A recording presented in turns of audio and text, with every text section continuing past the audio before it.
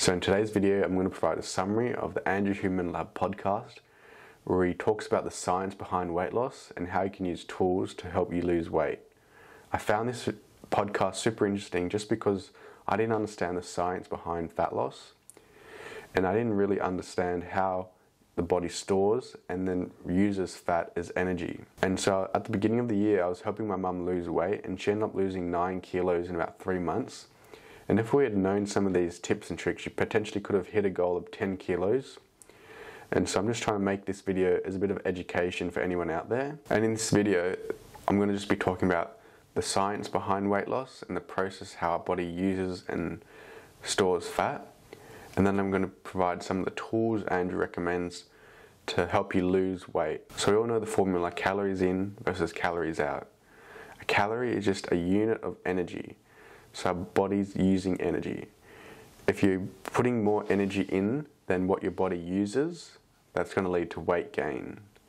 If you're putting less energy in than your body uses, that's going to lead to weight loss. So we can control the calories in through food and drinks, but we can't always control the calories out because our body requires calories for all different functions like breathing, our heartbeats, walking, running, talking, sleeping. All these things our body does require energy.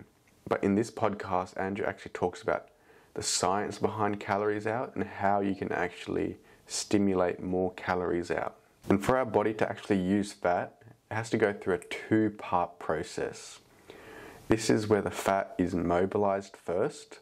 So this just basically means the fat is removed from where it's stored, and then it's transported into the mitochondria of our cells, and then it's used as energy. So the fat first is mobilized, it's moved away, then it's oxidized, and it's used for energy.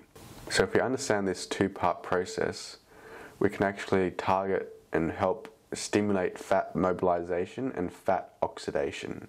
So how can we actually stimulate this two-part process and hack our way to increasing fat mobilization and fat oxidation? Well, Andrew actually talks about adrenaline can stimulate this two-part process. So doing things like cold showers will increase your shivering, and those small micro movements lead to the stimulation of fat mobilization and fat oxidation. Another tool you can use is fidgeting.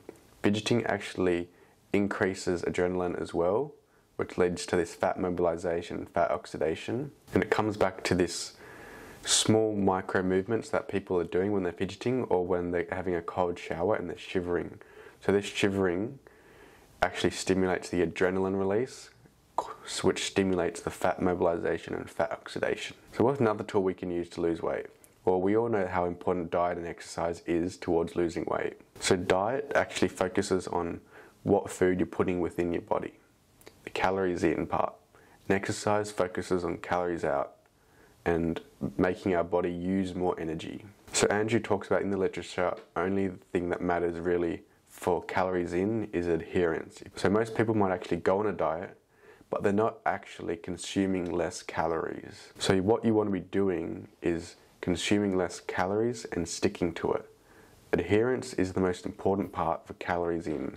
One key tip is just eating smaller portion sizes. We want to focus on reducing those calories we put into our body if you want to lose weight.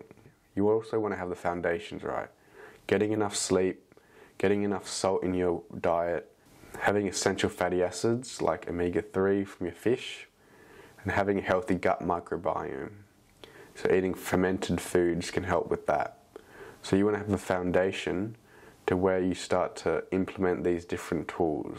Otherwise your body's going to be irregulated. So the exercise portion, focusing on calories out, you can actually exercise fasted. And so the reason why this is because when we exercise, our body uses carbohydrates stored within our muscles. And when we can deplete that by being fasted, it will then switch to using fat as our energy source.